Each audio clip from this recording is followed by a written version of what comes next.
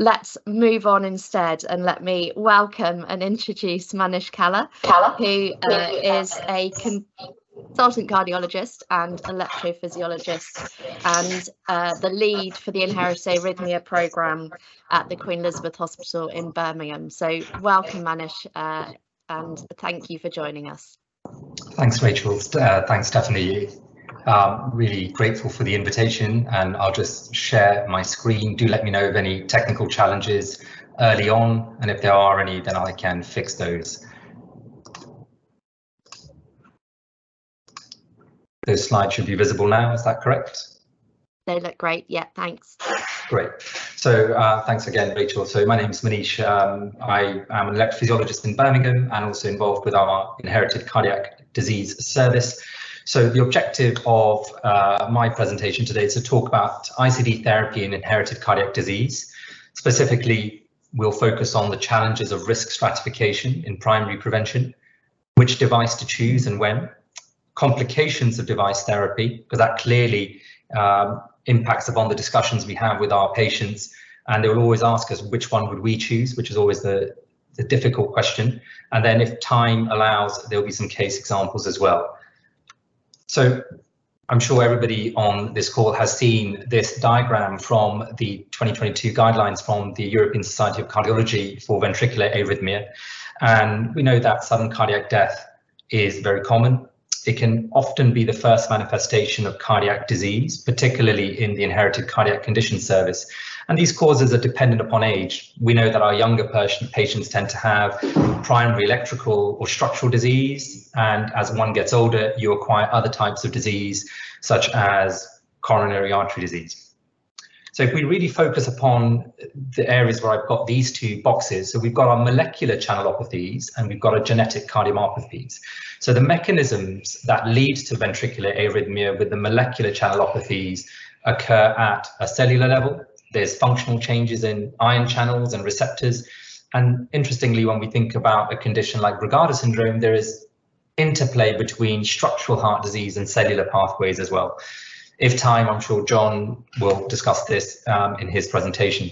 If we think about the genetic cardiomyopathies, there's substrate change, there's hypertrophy, disarray, fibrosis, which is a hallmark of hypertrophic cardiomyopathy, which also may have elements of microvascular ischemia. Fibrofatty replacement, we know, is the pathognomonic sign for arrhythmogenic, particularly arrhythmogenic right ventricular cardiomyopathy. Aneurysms can happen, and also ventricular dilatation, as we see in dilated cardiomyopathy.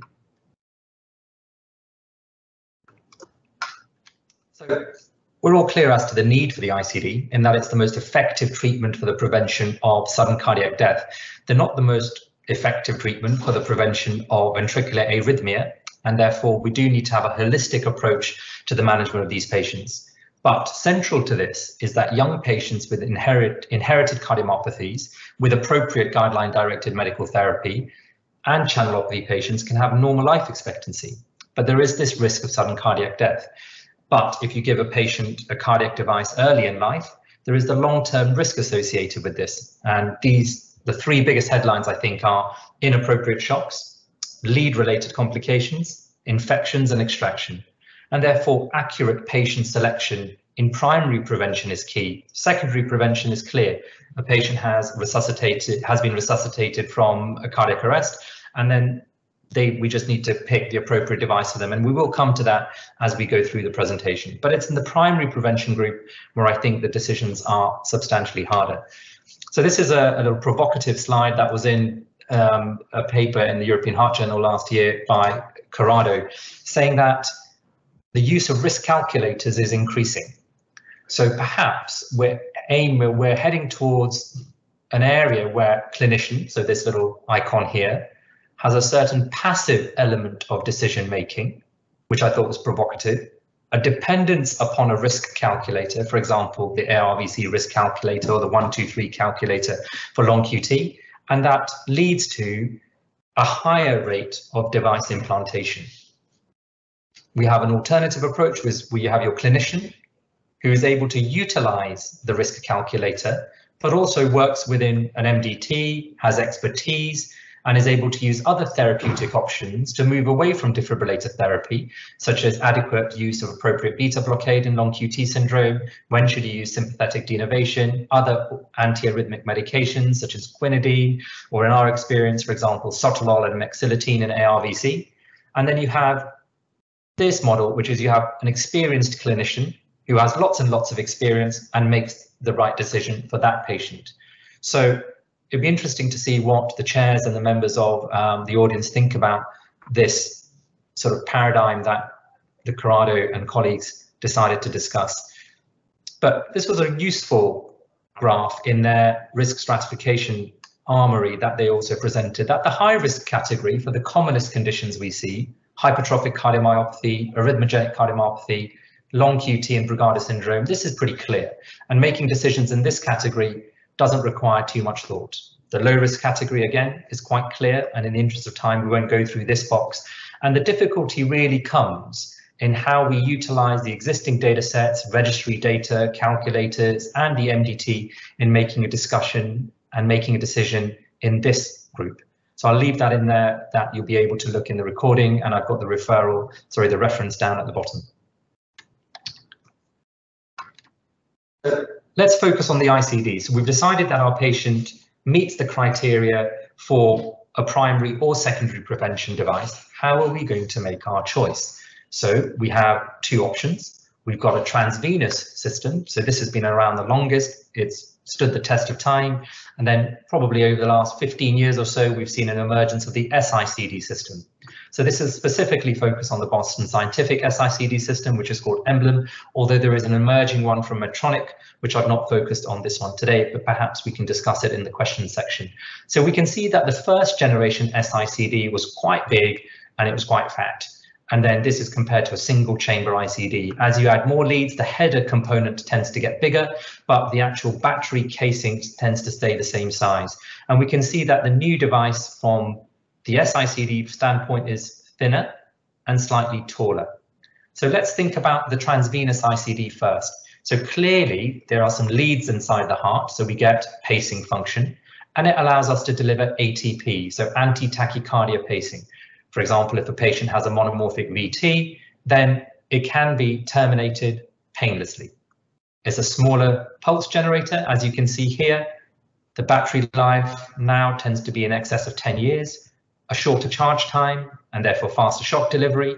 You can also use it for patients with conduction system disease and cardiomyopathy, so you can deliver cardiac resynchronization therapy or biventricular pacing. Screening is not needed, and we've got long-term data. But clearly there was a problem with this device, and that's it's intravascular, and any intravascular device has stresses and strains on the leads. You can get lead dysfunction, lead infection, lead fracture. Therefore, the SICD was also developed. So you don't need vascular access. It's possible to implant without X-ray. They think there's a reduced midterm risk of lead malfunction because we don't have long-term data yet. You're not going to get a pneumothorax or tamponade. There is arrhythmia discrimination, and whether it's improved or not, we can discuss. Extraction is much easier. And then hardware infections tend not to cause bacteremia. And then bacteremia can lead to device-related endocarditis. It can be just associated with a lead in transvenous systems, but can be then progressed to involving valves and therefore embolization and lots of other problems. So practically, this is what a transvenous system looks like. So in a slim patient, you'll see in a pre-pectoral pocket, which is what we normally use. It's quite prominent. You can see the incision there, and this is a single chamber device, and you'll see a single coil on this lead. The SICD can be hidden quite nicely underneath the latissimus dorsi, and you can see here, so particularly for younger people, they may not want a large generator on the front of their chest, and therefore this can be hidden underneath, for example, where the bra strap would be, or you use the latissimus dorsi muscle, so it can be quite well hidden, and this is what it looks like on a chest X-ray, and this is the part which is tunneled just into the left parasternal position. So these are complications of device implantation, but I'll skip over this slide in the interest of time because we have gone through this when we were talking about the differences in the device. let's look at registry data. So just in the realm of primary prevention, what can we learn? So this is quite an old paper, it's from 2013, but it's from a very experienced group. We have to keep in mind that the decisions made for primary prevention were different, and also implant techniques have modified since then as well. But we can see in a single centre, a large number of patients, and the vast majority towards the end of this period, and the commonest indications were Brugada syndrome, hypertrophic cardiomyopathy, and long QT. And in Brugada syndrome, 79% of implants were after EP study. And this is also a controversial area. Some groups do it, some groups don't do it. And actually how much it refines risk stratification remains a subject of quite a lot of debate. But nevertheless, predominantly in research centres and when we were learning more about Brugada syndrome, particularly late 90s, early 2000s, there was more electrophysiological testing done. And you can see that's reflected in the number of primary prevention implants that have gone in Brugada syndrome. But specifically, let's look at the therapies. So this is quite a complex figure, but let's look at the headlines.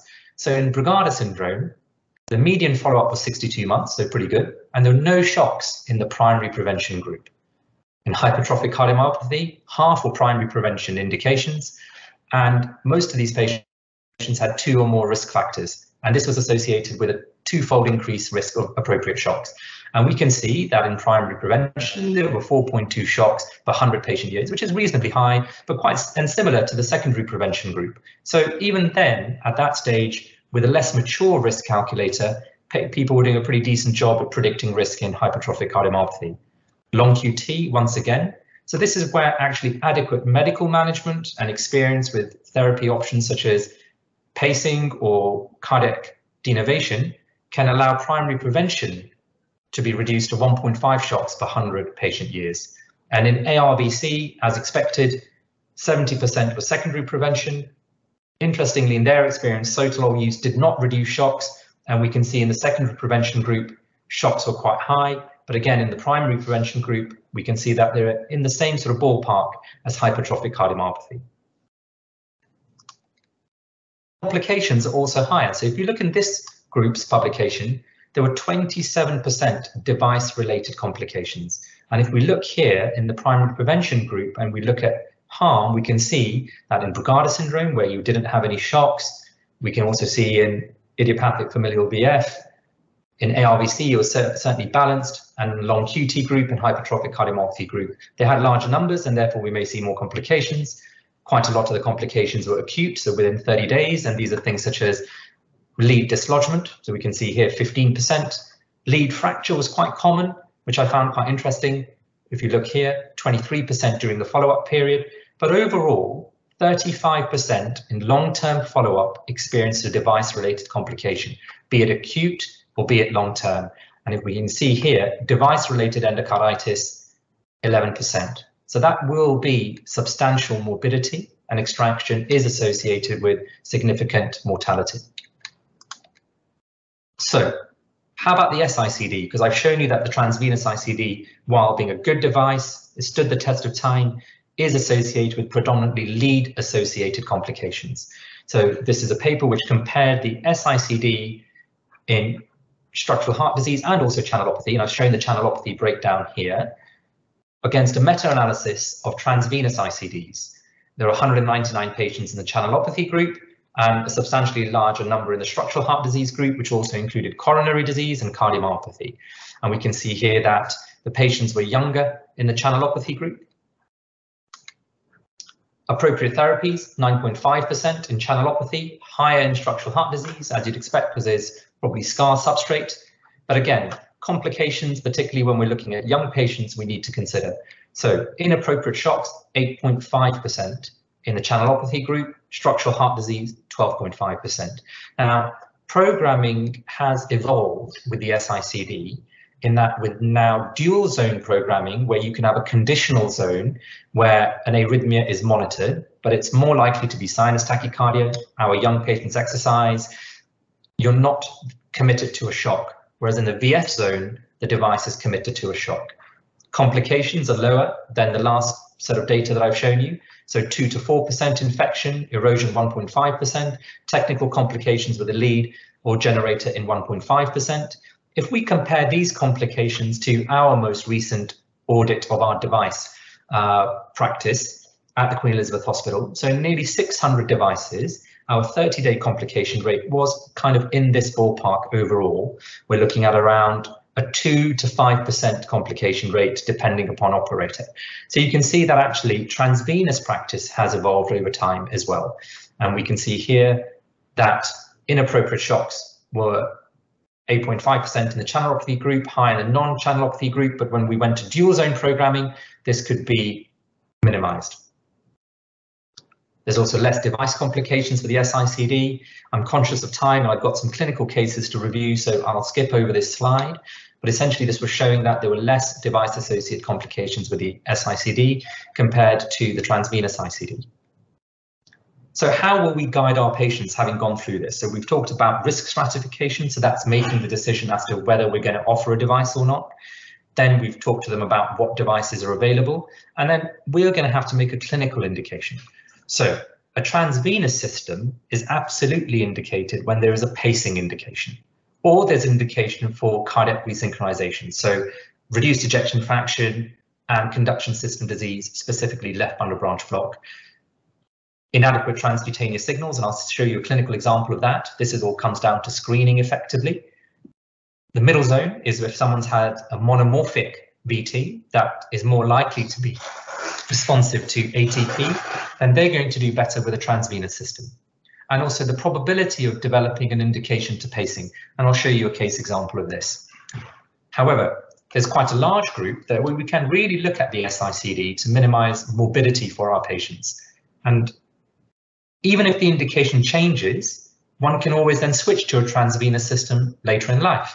But if you can protect someone for a decade or 2 decades without an intravascular system, that's a good thing. So, for example, primary prevention of sudden cardiac death, young patients, channelopathy patients where you're not likely to need a pacing indication, although in long QT that needs to be considered very carefully. Obviously, idiopathic VF, non-obstructive hypertrophic cardiomyopathy, high risk of infection. For example, we have patients who've had previous transvenous system extraction once or twice, and then you're really only left with the option of an SICD. Patients with dialysis, when you need to consider an SICD, an ICD and SICD tends to work better. The lack of vascular access, and also prior complications to transvenous leads.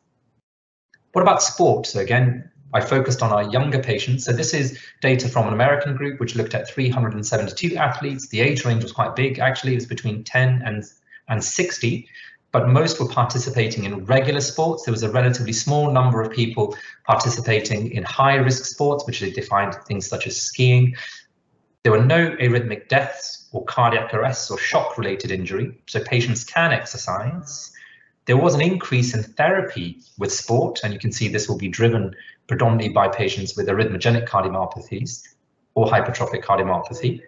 And we do know that there is data, particularly from the Hopkins group, that there's an increased risk of substrate progression in arrhythmogenic cardiomyopathy, specifically with exercise. But nevertheless, this will be an individualized discussion that we will have with our patients. But sports can be done. I think the intensity needs to be moderated. It needs a lot of counselling and education. And we all know of famous professional sports persons, particularly playing football now, with defibrillators, and they tend to be SICDs. So if there's time, Rachel and Stephanie, I've got a handful of clinical cases, if that's okay.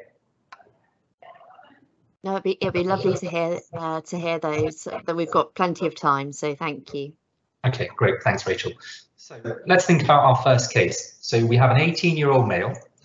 He was known to have long QT syndrome with a homozygous mutation in KCNQ1. He's on propranolol, sustained release, 80 milligrams twice daily, and he's fully compliant with therapy. He's got bilateral sensorineural deafness. He's had some mental health issues with depression, and he has symptomatic bradycardia. And I'll show you his ECG.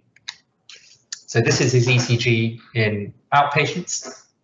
So I think you'll agree that he's very bradycardic. His PR interval is normal. His QRS duration is normal. He's got that typically broad-based T wave that you'll see in long QT1.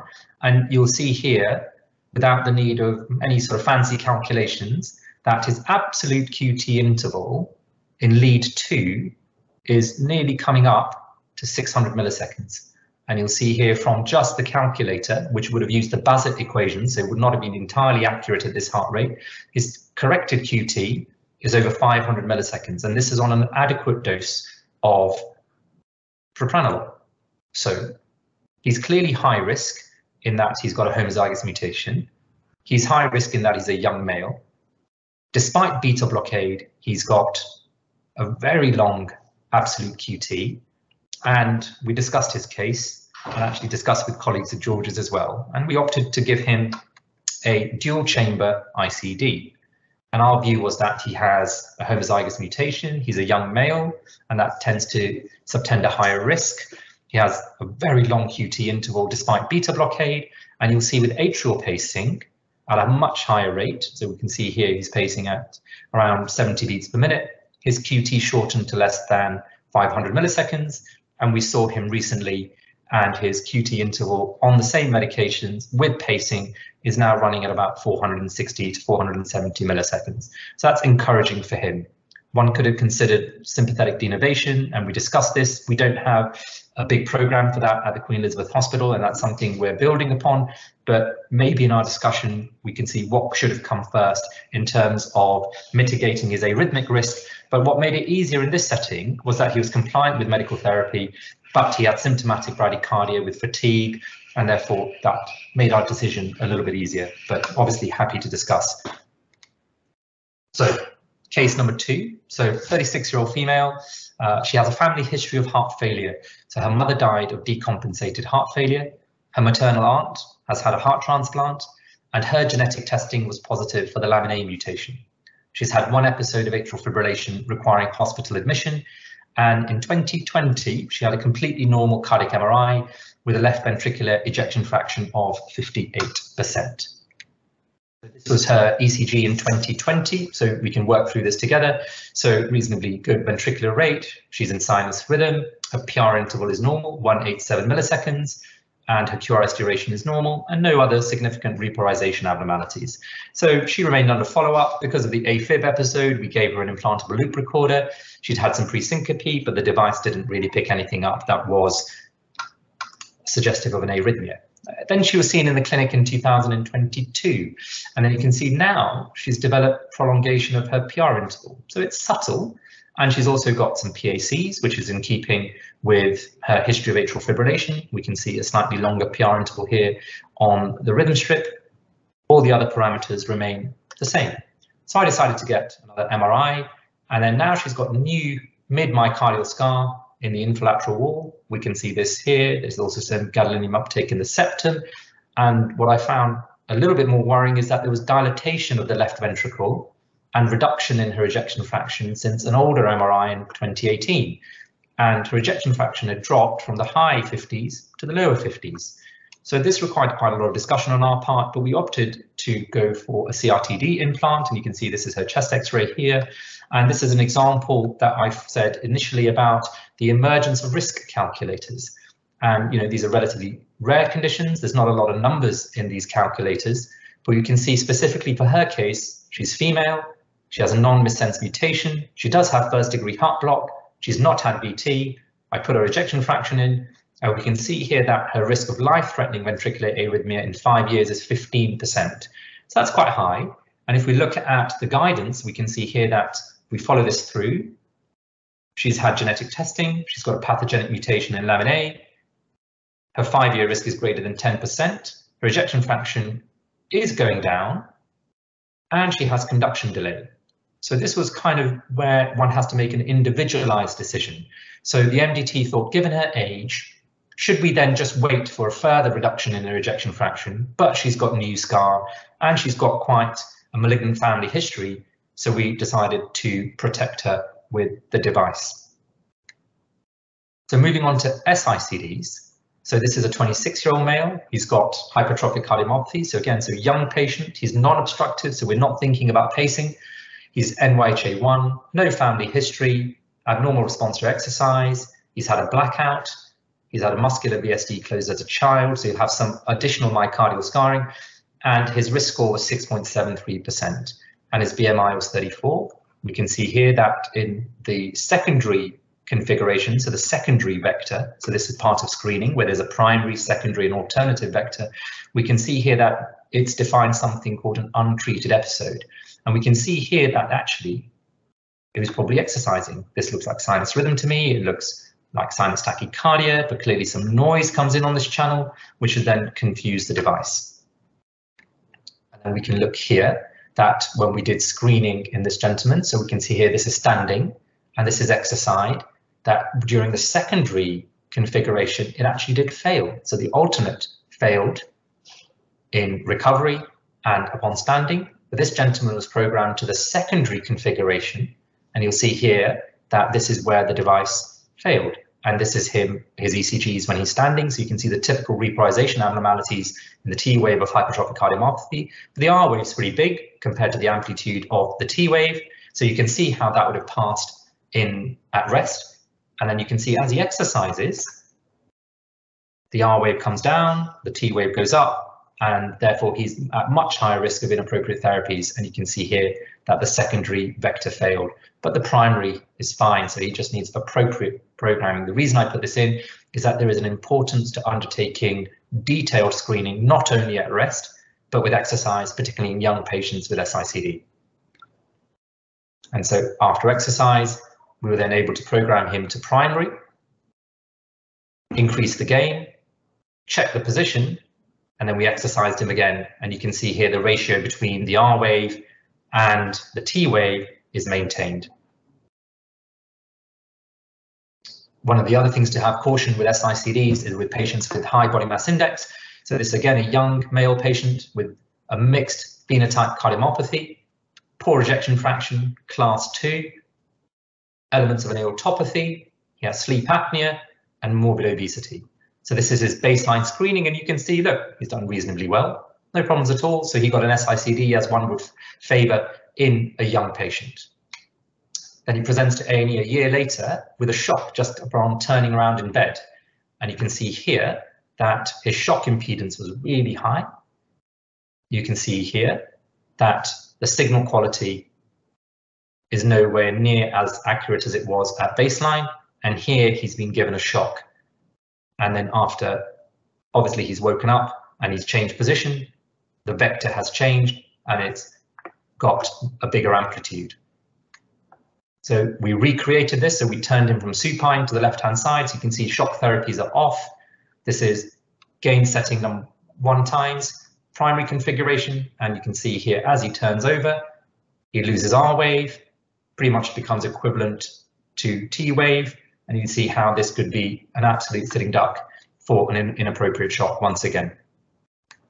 So we undertook some detailed testing, so we can see here with primary configuration, double gain, not really going to work because of T wave oversensing. Secondary configuration, similarly, we can see a drop in amplitude on movement. Secondary configuration with more gain, again, T wave oversensing. And with the alternate, where he didn't perform well in the first instance anyway, and it failed, and you can see it's not going to be discriminatory. So in this patient, we had to explant and replace it with a transvenous system. So in summary, ICDs save lives, but other arrhythmia reduction strategies do need to be explored fully, and that's where you need expertise within your MDT or liaise with colleagues across the country who are part of the AICC community. Shared decision making is key. ICD implant rates are increasing worldwide, and speculatively it may be driven by registry data leading to some calculators. We do need to understand the limitations of these, and furthermore, longer term data will continue to inform our practice. Thanks once again for the invitation. Happy to take any questions if time allows. Thanks, Manish. That was a great talk, and I loved the clinical cases, so thank you.